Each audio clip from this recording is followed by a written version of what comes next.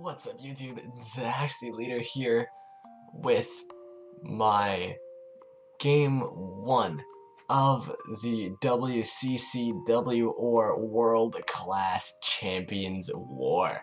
Now, this is another unannounced project for you guys. And if you're wondering what the World Class Champions War is, it's an idea that I had in combination with PC Reviver, in which we bring together a bunch of draft leagues that we have in common. Like, a whole bunch of our friends have been in the community for a while, and they know each other through various leagues and have brought each other into all these various leagues, being mainly the CPL, the WCBL, and the PICA. We also have a wildcard team, just because we needed an even 20 people. But the idea is that each league has 5 representatives, and each week one league faces another, and we rank ourselves, we seed ourselves 1 through 5, 1 plays 1, 2 plays 2, and so on. Anyway, I'm representing the CPL, and my team, we together decided that I would be the 4th seed. And in week 1, the CPL faced the PICA, and their 4th seed is Bob and Fishy. Bob has been a good friend of mine for a while, and he's just like, yeah, he's just a super nice dude. He says just some of the most random stuff sometimes, but it's absolutely hilarious. So, yeah, I'm looking forward to this game. I haven't played Bob yet, ever, like, before this. Oh, one thing I forgot to mention is that there are 4 draft pools in this league. Each team has their own draft pool, so it's very likely you'll be facing mons that you have. Each player gets 9 Pokemon, and we did a free draft style. So every single team is absolutely busted because we all collaborated in order to not snipe each other, because we're trying to work as a team here, right?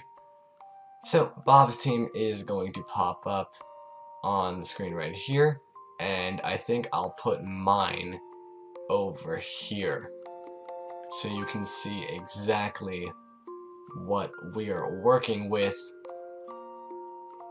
I'll give you guys a second to look at that, but without further ado, we're gonna hop into the 6 I chose to bring.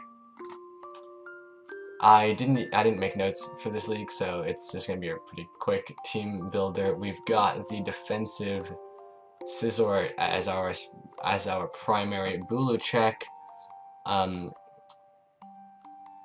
HP Fire Bulu was used in Season 7 of the GBA, I believe, so it's not unknown, but I still think this Scizor is going to do a pretty good job. Toxic for the Arcanine, and then standard defensive Scizor moves. Nice and bulky Zapdos with Discharge, Roost, U-Turn, HP Ice, nice and standard. Well, kind of standard. It's not... Usually you see Roost 3 attacks in OU, right? And maybe like faster, but I wanted to be more bulky again for that Tapu Bulu, and I didn't need Heat Wave on this Zapdos, so I put U-Turn. We have an Assault Vest, Tangrowth, 4 attacks, obviously, without any EVs, apparently. Good thing that didn't end up coming into play. We have literally copy-pasted standard Vincoon. The speed actually works. I don't remember what it's for, but it's, let's see. Oh, it might be for base 80s, like the Hoopa. I'm pretty sure that's it. And another pretty standard set is the Sub Protect Dragon Dance Zygarde right here. And you can't bring 2 Sub Protect Mons without a Toxic Spikes Mon. So we've got Toxic Spikes, 3 physical attacks, Muscle Band, Adamant, Greninja, Torrent. Alright, that's the team. Let's get right into the game. So, Bob has brought the Arcanine, the Crobat, the Alola Ninetales, the Aggron, the Tapu Bulu, and the Hoopa, so a pretty threatening team overall. But I like the way my team is looking in this matchup. This is a long battle, so forgive me if I make some mistakes in my narration. There's a lot of turns that look very similar. So, I'm gonna lead right off with that Greninja, seeing if I can get my Toxic Spikes up right away as he leads Bulu. So I'm gonna get the heck out of there and go hard into Scizor as he Wood Hammers, and that does absolutely nothing. I'm gonna double into Zygarde on his Arcanine switch in right here, giving me some nice momentum as I can throw off 1,000 arrows and just get a little bit of chip damage on the Tapu Bulu. I'm gonna protect right here to stall out the grassy terrain as he Wood Hammers, and I'm going. Wait. I think I missed something there. Sorry, guys. 1,000 arrows on the Bulu. Protect. Stall out the terrain. Yeah. He goes into Arcanine to maybe catch the Scizor, but I'm gonna go into Zapdos as a middle ground play and then back into Greninja as he switches into Ninetales, which is a nice play right here. But I'm just gonna stay in and get my Toxic Spike up because I think he's gonna overpredict and try to try to catch something like basically Moonblast was the play that attacked what's in front of him. Either way, I got up one layer of T-Spike right here, and and because I lived that, I may even be able to get a second one.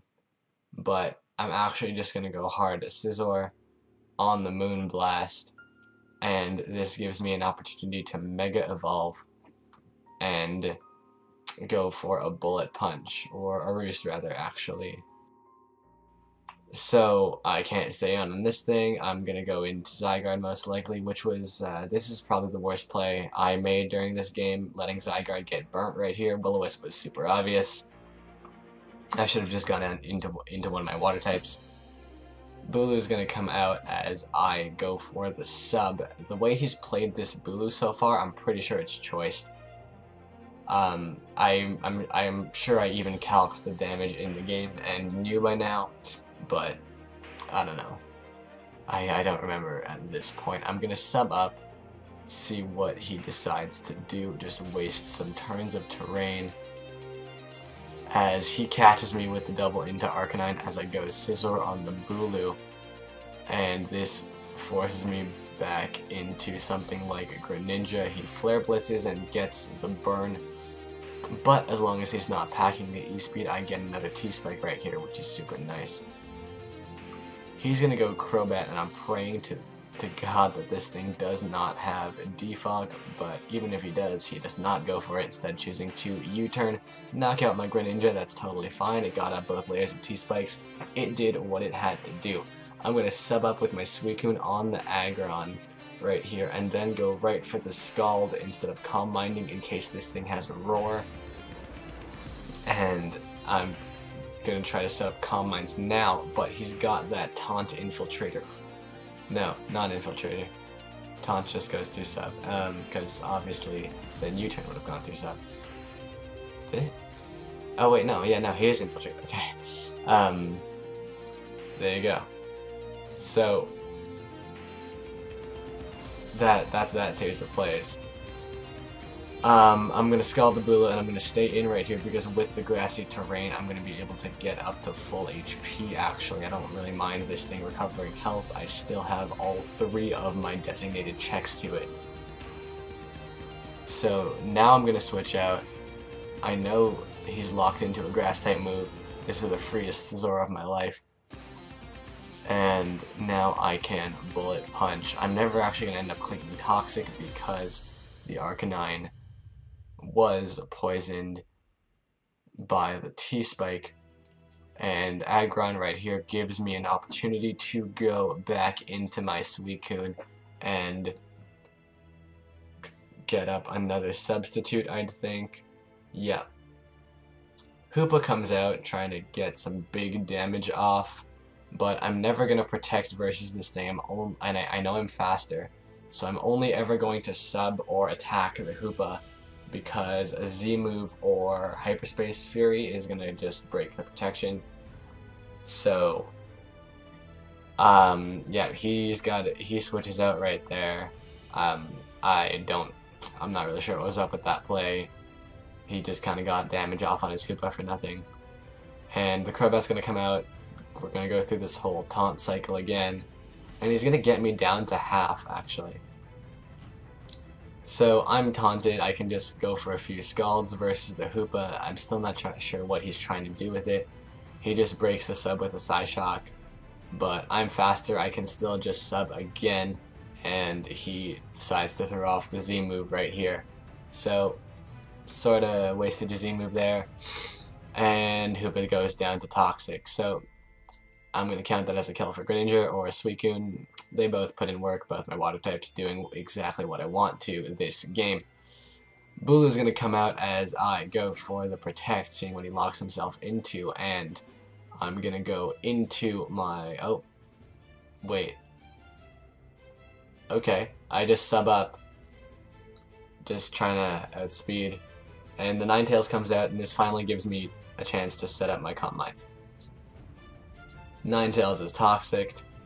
I think everything that can be poisoned has been poisoned in this game, so now I can defog at any point as soon as I get my Scizor in, but this Ninetales is giving me an opportunity to get up multiple Calm Minds, so I'm going to try to go for it. The grassy terrain is going to go away before the hail, so actually no, that's bad for me. Yeah, now I just start attacking. The Bula comes back out as soon as the grassy terrain goes away. That makes sense. And at the amount of boosts I have, this Bulu is in range of 2 Scalds. But I'm actually going to switch out here into Scizor, because I know he's just going to try to sack the Bulu, and I can get rid of these rocks to make life easier for my Zapdos in the future. And I know that Suicune can come in later, so I'm not too worried about killing the Bulu. I'd actually rather keep it alive, because it's a free switch in for three of my Mons if ever I just to be disruptive versus his team. And stuff like the Aggron, like the Arcanine, they don't have the most reliable recovery. You'll see the Arcanine go for Morning Sun right here, but yeah, he only has 8 of those, right? So I really don't mind just getting damage off on those kind of Pokemon. Ninetales is going to come back out and finally reveal that Aurora Veil as I start setting up Calm Minds again. And now I can just stall out some of his Pokemon with pressure, and like just damage things with Scald. Eventually, like I said, the Crobat, the Arcanine, the Aggron, they're all just going to go down to my attacks.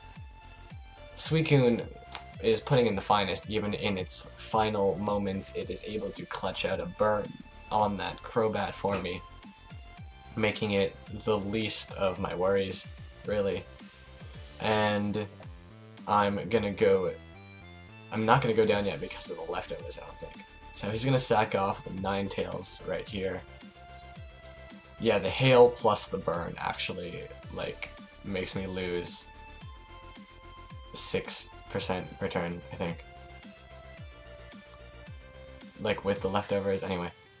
So, I get rid of the rocks, and then I can go Zapdos, because pretty much everything is in range. As soon as that Ninetales dies, I claim a kill here. I knew that. But now the Ninetales is going to have to come out, and as soon as this Ninetales goes down, Zapdos is going to be, well, not faster than everything, but at least faster than, it's going to be able to kill everything, because it's going to be able to live a hit from the Arcanine, outspeed and 2-hit KO the Aggron, and kill the Crobat. So that's my game plan at this point. I'm going to see what I can do with Zygarde first. I'm just going to leave it in at this point, I think. Because that Ninetales is so low, I'm going to try to set up and just like scout this Aggron. Oh yeah, I'm going to scout for the Ice Punch actually. That was my play because I wanted to see if I could win with Zapdos right here. Or if I would need to get this thing a little lower. So he does reveal the Ice Punch and break my sub, so I'm going to go into Scizor and Roost up. I'm going to basically force him into a position where he like has to switch in his Aggron multiple times and take enough damage from my Zygarde to the point where Zapdos can just one-shot it instead of having to two-shot it, so that's one less hit that Zapdos has to take. Now, it only has to take a resisted hit from the Crobat, as its only move is most likely Brave Bird, because he's revealed Taunt, Haze, U-Turn, I think. And potentially a Flare Blitz from Arcanine, but I might even be faster. And I'm probably faster because this thing's set makes it look like it's a bulky Arcanine. So that's what I'm going for right now. The close combat play, it's kind of the best attack. He had to hit me, but this is working out for me because now he has to sack the Ninetales. So again, even better for my Zapdos to win. And I believe that's what I'm going to do as soon as I get the chance. I'm just going to go hard into Zapdos to preserve a differential, I think. And yeah, I don't think I have to switch out at this point. I'm just going to discharge and I win the game, barring some freeze shenanigans. Because I might have made Zapdos faster than Zygarde, in which case I know I outspeed this. Anyway, yeah, I don't have to. Actually, because Zygarde is still alive, even if he killed the Zapdos, it wasn't such a big deal. Like, if he Flare Blitzed right there, Morning Sun was not the right play. Because of the hail. I don't know if he realized that. That hail cut Morning Sun's recovery like that. But yeah, he should have just attacked my Zapdos, and then even still Zygarde would have, my Burn Zygarde would have been able to win the game at that point. But we're gonna be able to take this game 4-0, GG to Bob and Fishy, and I think we won this week.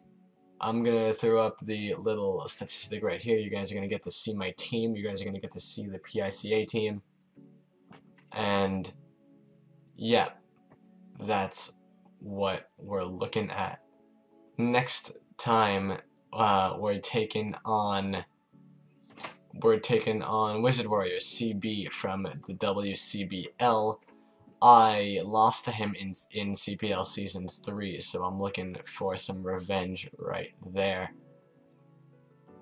I played all these games, by the way, already, so yeah, these aren't spoilers or anything. It's not like I'm revealing my prep.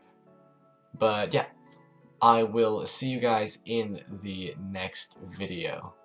Please retweet, leave a like, and maybe even subscribe. But until next time, later guys.